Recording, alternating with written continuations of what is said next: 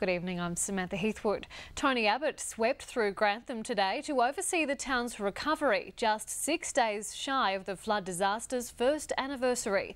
The opposition leader was on hand to inspect one of the community's hardest hit local farms.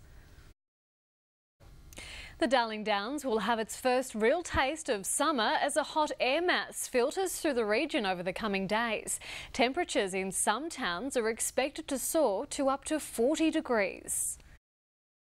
Meanwhile, it's almost a year since the January 10 flood stole dozens of lives and devastated communities across the region.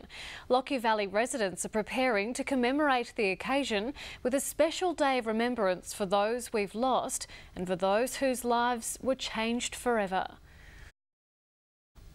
If you thought it was time to escape the holiday season marketing, think again. Just a few days into the new year and our local supermarkets are already promoting hot cross buns for Easter.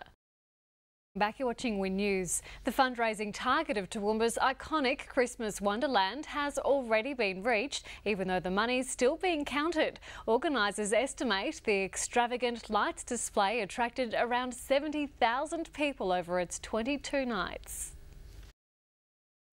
A locally made and produced low-budget movie has captured the attention of some of the country's directing heavyweights.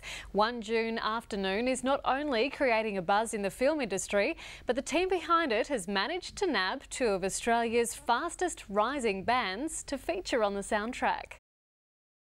That'll be one to watch. My word. So what's next? We have Pat O'Shea. The long recovery continues for Christy Banks. Yeah, that's right, Sam. She remains in the Princess Alexandra Hospital. We'll have an update on her condition after the...